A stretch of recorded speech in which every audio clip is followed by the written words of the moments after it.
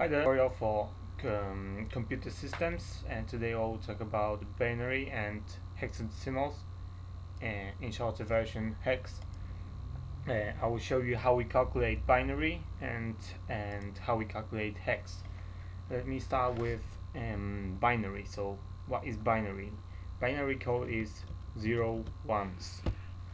And those 0 1s can represent value, or depending on the format, those can represent also characteristics and signs, stuff like this. So in ASCII, we use it in ASCII, but I will not show you this. So this is the example code and how we calculate this. So first 0 or 1, the value will be 1.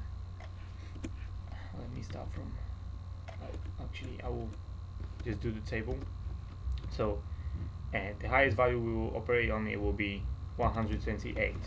When we go to 64, then 32, then 16, and 8, 4, 2, and 1. So we have 8-bit system here. That's 8-bit system. And when we assign 1 or 0 to any of those, we can create a value out of it. And what does it mean to assign 0 or 1? 0 is actually empty, so it's 0 is closed, like, or something like this. So it's not open. It will open the gates and close with 0 and 1. And 1 is open, so it's like true, and 0 is false. So let's say I have 1 here, 0 here, 1 here, 1 here, and 0 all the way down. So what this number will represent in the binary, so we calculate it like this. So we have 128, so we 128, we plus it with another value is 0, so we don't add it. Sorry, then we have value 32. There is 1, so it's true, so we add it. Then again, I have 16 as a 1, so I add it again. And all of those are 0, so they're not added. So this will equal to 128 plus 32 is 160, plus 16 is 176. So 176, this value, is the binary of 10110000. It will equal to 176 in decimal. So for example, if I have other type of code like 0 1 0 let's say 1 1 1 0 and 0. So again, if I calculate this, so I have 0 128, so I don't add it. I have 164, so I add 64. Then I have 16, because for 32 is 0, so I have 16, so I plus 16.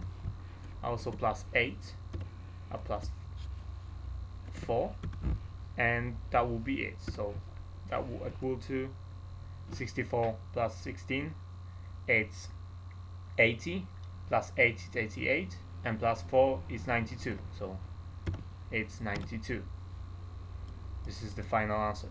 So this code in binary will represent 92 value in decimal. Now there's also a way to calculate it from decimal to the binary. So when we have, for example, 45 in decimal, make it unbold. So we have 45 in decimal. To represent 45, we need to assign those zeros and 1 in the table that I just produced here. So 45 goes in 128 goes in 45, no, so it's 0. 64 goes in 45, no, so it's 0. 32 goes in 45, yes, so it's 1. So we have 31 now. Now we need to add to this 32, yeah, to create 45. so 16, no, it's too much, so it will be 0. 8 is okay, it will be 40, so it's 1.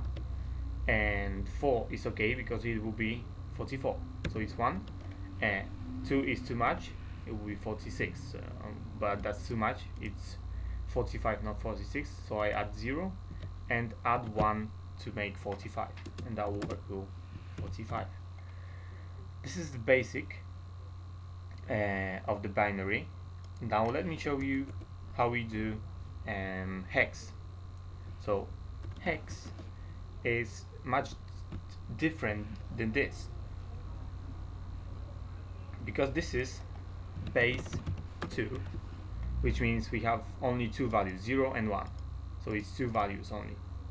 And in hex we have base 16, which means we have 16 values to represent. So we count from 1, 2, 3, 4, 5, 6, 7, 8, 9, 0, and then A, B, C, D, E, and F.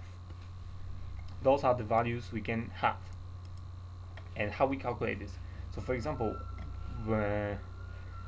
1, something like this, 0, 0, 1 in the hex is actually 1, but 1, 0 is not equal to 10 but 16. It's much more complicated than this code, but it's quite easy to grasp. So for example, if I have number 45, I will need to add those values. I will need to, for example, if I do one loop, I will have 16. If I do another loop, I will have 32. So I will do, for example, two loops.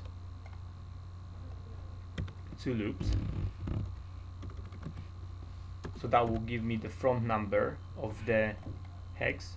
It will be 2. And I will just need to add the remainder, so 32 minus 45, and that will be 8 plus 5, that's 15, I think. No, it's not 15, it's 13. Yeah, it's 13. So I will plus at 13, but we don't have 13. Instead of 13 we do D, so it's the final answer is 2D, and that's how we display hex, and that will equal to 45 in decimal.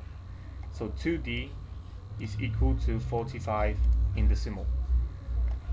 For example, if we do higher number like 78, let's say, so again I need to find how many times I can multiply this 16. So 16 times 2 is 32, and times 4 will be 64.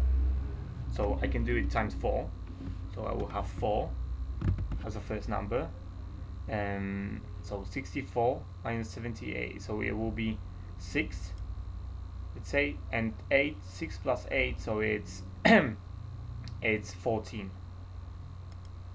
so plus 14, but we don't display 14, and 14 in hex is equal to E.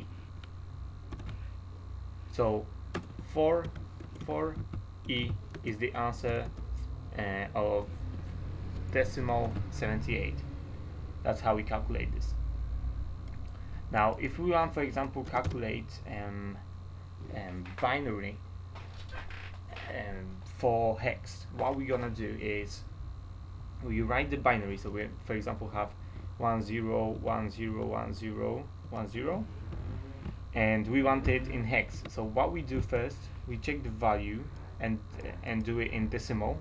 So we convert it to decimal first, so that in decimal will equal to let me calculate this. So 128 plus 32, so it's 160 plus 8, so it's 168 plus 2, 170. So 170 is the value, and then we calculate it, and then we calculate this to hex. So 170 So how many times I need to multiply 16 to get 70. You can use this table. So for example, 4 times 16 is 64. So it's not enough. And uh, 8 times 16 is 128.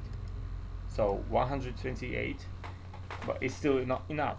So we can do, for example, 110 times 16, it will give us 160. So 10 times 16, we will get 160, and the remainder of this will be 10, which means in the hex A. So the actual result for the hex will be AA, because 10 is A, and the remainder 10 is also A. So AA is the 170. That's how we do it. And also from hex. So for example, I have 5D, let's say. Yeah, I will equal to decimal first. So 5D, so 5 times. I do 5 times 16. So 5 times 16 is 80. And W plus D, it's equal to 13. So that will actually equal to 93. That is the decimal number for hex. So if you want to now display in the binary, we do 93. So 0 for 128, so it's 0, 1 for 64.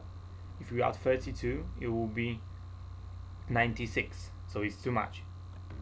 So 0, 1 for 16. So it will be 80. 80 plus 8, so 88, plus 4, so that will be 92, sorry, 92, and we just need to add 1, so 0 and 1, because 0 for this one and 1 for this one. So this will equal to 5D in hex, and in binary you will have 010111101. This is how the basic calculations are made. There's nothing more to, I don't know, well, there's a file on my webpage, you can check it. There's lots of more like explanation there because it's written, so I prefer to do it like this. So check it if you want, if you're interested in binary and hex values, and this might help you in your programming skills sometimes when you do values like this. Or for example, this is useful when we create programs in PEP, because we can use those values in PEP. I think that's it for this tutorial. Visit my page for more tutorials and more info about them. Soon I will release my second tutorial about IEEE 754 and floating points. Those are longer calculation, much more difficult. So it's you will need to know this first, and then you can jump to IEEE. Okay, I will say goodbye now, because that's it for this tutorial, and see you next tutorial. Bye.